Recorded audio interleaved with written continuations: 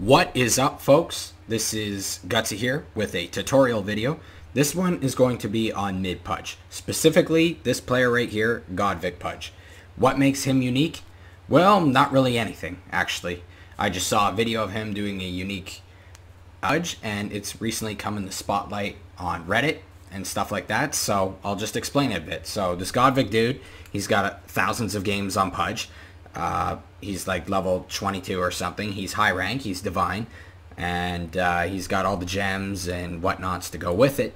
But what really makes this unique is that this Pudge is different from your standard Pudge. No hook, you level rot and flesh heap.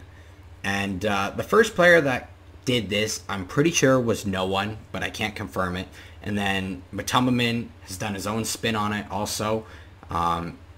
Dota 2 David Bowie did a video on it on April 17th on the mid Pudge that Magi did, and then there was a Reddit thread that followed afterwards. This dude, he started doing this a little bit before Magi, so I think no one's the one who's the first one to do it, which they probably found it in a pub. Who gives a damn? I'm here to highlight this dude, GodVic's Pudge, because I was impressed by it, so hopefully you will be impressed as well. Now let's get on with the video.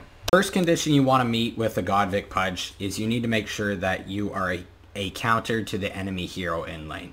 What makes you a counter? Well, you can just pull up a counters list of Pudge, but the main indicator for Pudge to be a counter against the hero is that it needs to be a melee hero. If you're fighting a range like a Queen of Pain, it's going to be very difficult to win your lane.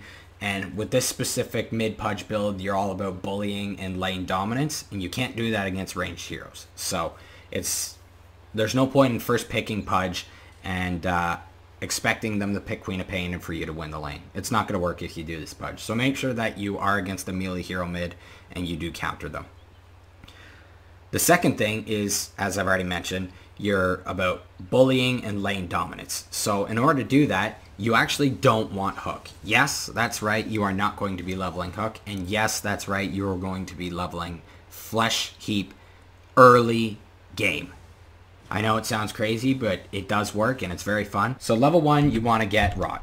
Level 2, you'll get your flesh heap. This gives you the regen you want. The rot helps you with last hitting and bullying out the enemy hero.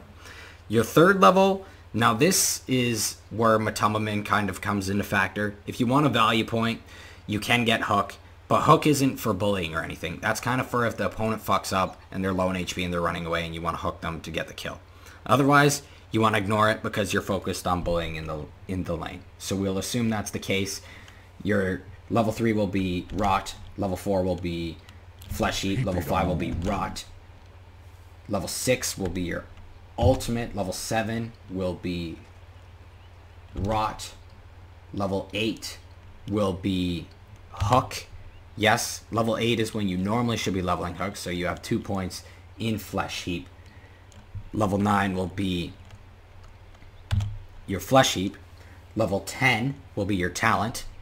In this case, you'll want 30 XP gain because you're all about getting huge. You're a mid laner. Then another point in hook. Then you'll get a point in your ultimate. Then you'll get a point in hook. So you now have maxed out hook. And then you'll get a point in flesh stacks. You'll then level up spell lifesteal. You'll get a point in your ultimate.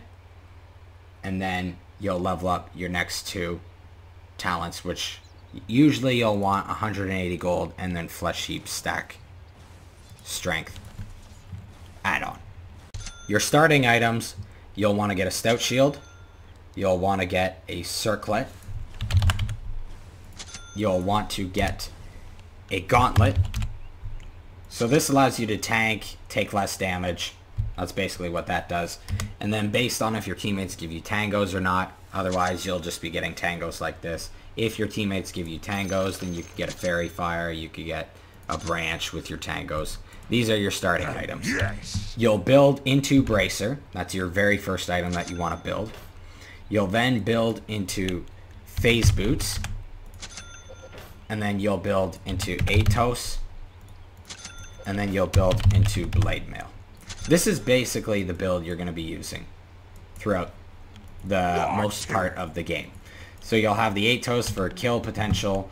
Your phase boots is going to be pretty early, so you could bully in lane and have a movement speed dominance.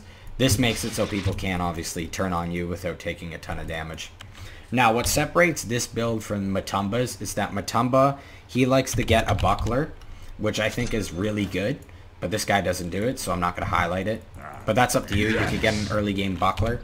And then also all pros are obsessed with Wand, and I think Wand's also a good build. But I think it's dependent on the hero. If you're fighting Alina mid, which you shouldn't be, because that means you're not countering her, then you could go a Wand. It just helps for laning phase.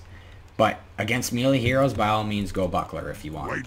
That Blink is pretty decent, so I think Blink should maybe be your next item. Maybe even before the Blade Mail, you could go Atos Blink. Otherwise, he does things like Halberd, he buys Lotus Orb, stuff like that. Alright, so here we're going to see the first load play here. It ends up with GodVic getting the kill, but he does die. But this just shows the bullying that you want to be doing on Pudge. So I'll play this.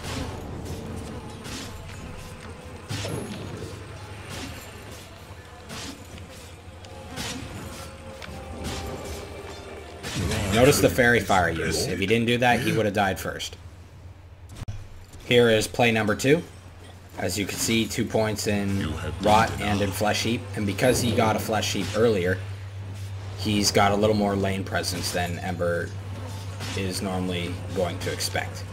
He also got his Blade Mail for his phase boots first, so that he's more tankier. And Ember dies in lane. So here's gank attempt number 3. It's actually not going to go quite as planned, but it still benefits GodVic in the end. So he's going on Ember, but Ember's too close to the tower, so he can't really do too much to him. But behind him is a Lion who's decided to gank. But thankfully for him, Bounty Hunter's here. But notice how GodVic's really low, but Ember can't do anything because he's low, so he just gets a free kill on Lion. So here is the 4th attempt. GodVic now has ult, so he's going to use that to his advantage on the Ember Spirit. Ember's having a real hard time getting away because of this Max and Rot. GodVic's very tanky with his phase boots bracer, so he's all good to go. Thanks for watching, guys. I'll see you next time.